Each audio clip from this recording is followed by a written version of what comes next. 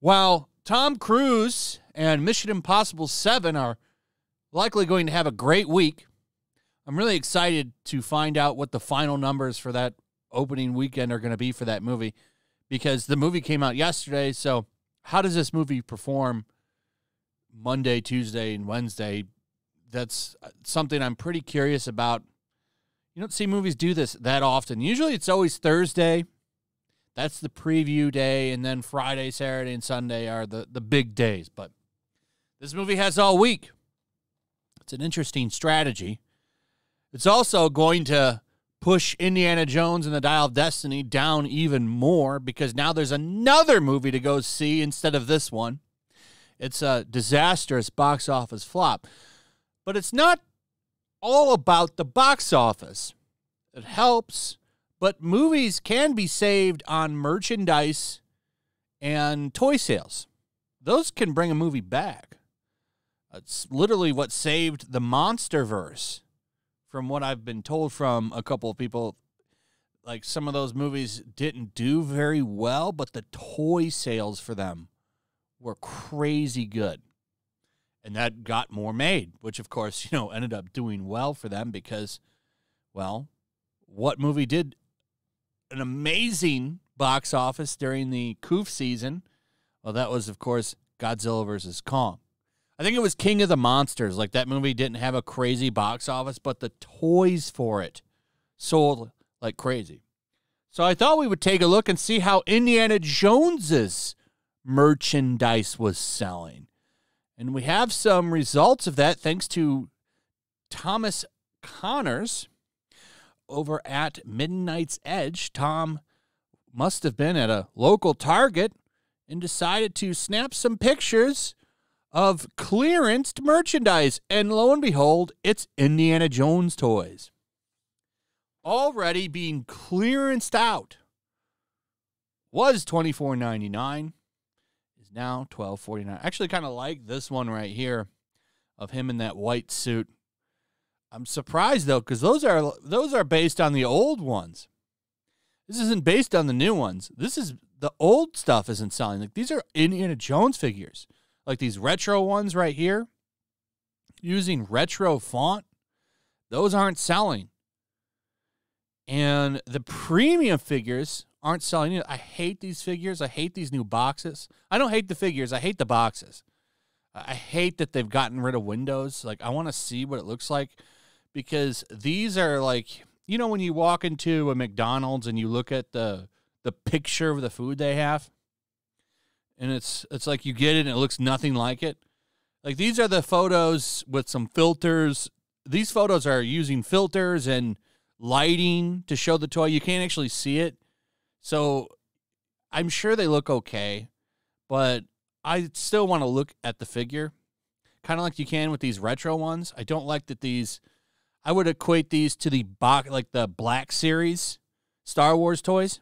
That's what these are kind of resembling to me. Or the Marvel Legends ones. These are of those quality. Like, that's the same quality for those figures as these ones. And I don't like that there's no window. I want to see the figure. But for $12.49, yeah, I would consider picking that up off of eBay after someone else purchases it, because I don't want to give Disney any money. But it's funny to me that, like, this isn't the Phoebe Waller-Bridge character. This is old school Indiana Jones, and this shit ain't selling. It's not selling. Got to clearance it out. Wait a month or two more, ladies and gentlemen, and you'll have figures from the new movie sitting in Ollie's. I can't wait to go in there and see how much Helena Shaw is. I promise you, they'll have shitloads of her in no time. They'll probably also have Old Man Indiana Jones as well, because that figure exists. But it's just funny to me. This is pretty damning. So they already have to clearance this shit out at a loss.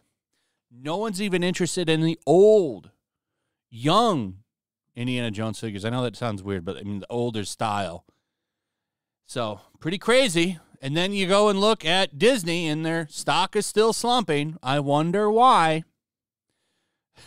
I wonder why. But, of course, one analyst sees a silver lining. Yeah, right. There's lots of work to be done for Disney to bounce back.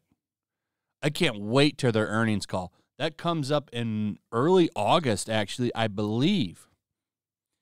So, very excited for that earnings call. How are they going to talk about their multiple box office flops? The only one that they can talk about in a positive light is Guardians of the Galaxy.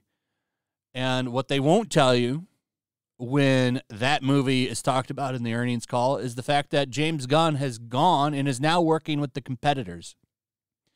So, that is the story for today. I just thought that was funny. I saw this when Tom posted it yesterday and laughed.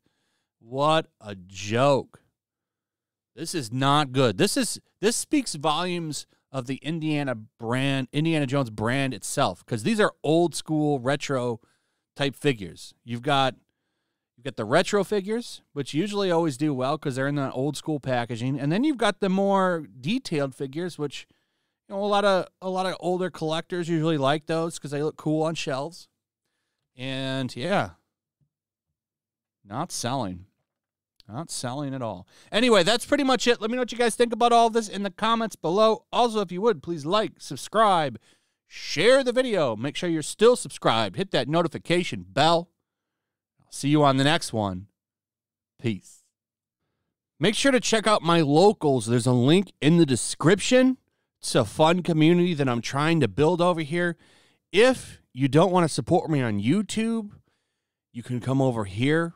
None of that money goes to YouTube.